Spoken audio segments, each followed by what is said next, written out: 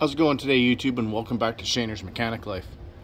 Today is just a quick little video for you guys chasing misfires on these older distributor style ignition systems.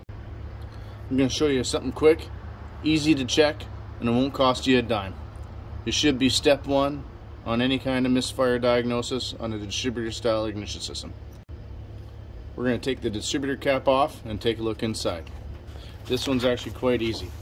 You just have two clips, one here and one on the back side. This is a 1986 F250 with a 5-liter V8 engine. So once you get the two clips off, your distributor cap will lift right off. You don't even have to take the wires off. Just spin it around. And once you're looking at the inside of the cap, you're looking for three things. The first thing is condensation. Kind of hard to see on the camera, but you can see there's all sorts of, yeah, you can see it, my fingers smudge it. There's all sorts of water droplets on the inside of this. When that spark is trying to pass from the rotor to the terminal, moisture in the cap could wreak just havoc on that, causing spark to miss and jump, cause all sorts of issues. Second thing is, check the terminals. If you see all sorts of white buildup or wear, these edges should be nice and square with no buildup, like that one there. That can cause a spark not to make the jump. And the third thing is the center terminal. There should be a button sticking out that you should be able to press in and out because it's spring loaded. And that spring loaded button will make contact with the top part of your rotor here. And the spark energy will go from this tip to the terminals inside the distributor cap. If that button's worn out or sticking, that could cause your spark to come and go and cause intermittent misfires, or just a complete no start altogether. So this is our new cap, and as you can see, it's brand new. There's no condensation. The terminals are nice and clean and square, and this button is sticking out and it's spring loaded, so that'll make contact and work as planned. This rotor is actually quite easy. Just pull straight off and push it straight on. You can see it lines up with that hole. Some rotors have a screw, some a clip, but they're all pretty much the same. Now a lot of the times these caps will only go on one way. You can see this notch. So you put it on the distributor, clamp it down, and then you start doing your spark plug wires. See, I just used that clip for a reference point, and I pulled off my first wire, put it on, and now you can just rotate around doing one at a time.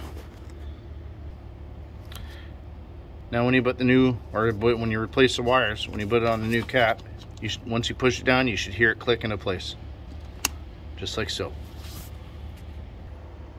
The worst thing you can do is get ahead of yourself and just start pulling wires off thinking that you're gonna remember how they go back on.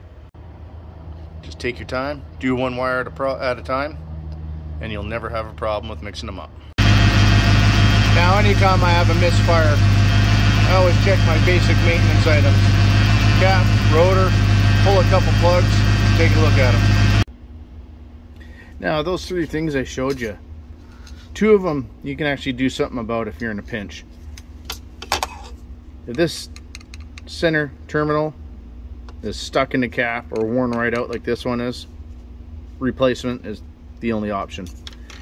The condensation, now you can get in there with a rag and dry it out, or even get a hair dryer, blow it out, make sure it's dry. Just try to stay away from spraying anything in there to dry it, because if it's not dry when you put that cap back on and that spark happens, you're going to get an explosion inside that cap, and nobody wants that. Now with your terminals, if you get a whole bunch of buildup and you don't have a cap on hand, or you got to wait for it to come in because it's not in stock, sometimes you can take a screwdriver, just kind of scrape off the buildup. Sometimes it comes off in big chunks. or even get a little piece of sandpaper or something like that. Kind of clean it up. And it might be just enough to get you back on the road until you can get a new cap and rotor. Another thing to watch out for when you're doing your wires. If you pull the old wires off and you see a whole bunch of corrosion around here, before you put the new wires, or before you put the old wires on the new cap, check the inside of your spark plug wires, because that corrosion and stuff is going to be on the inside of the spark plug boot too. So it might be a good idea to order a set of plug wires while you're at it. Well, I hope you found this video helpful, entertaining, and informative. Just want to give a shout out to someone who left a comment in one of my last videos. Hey Charles, thanks for commenting. You know, I appreciate all my comments and I read them all. Let me know what you think in the comment section about this video. If you liked it, give me a thumbs up. If you want to see more, hit that subscribe button and notification bell. That way you get notified when I get new videos coming out. Well, that's it for tonight, everybody. Have a good night. Thanks for watching.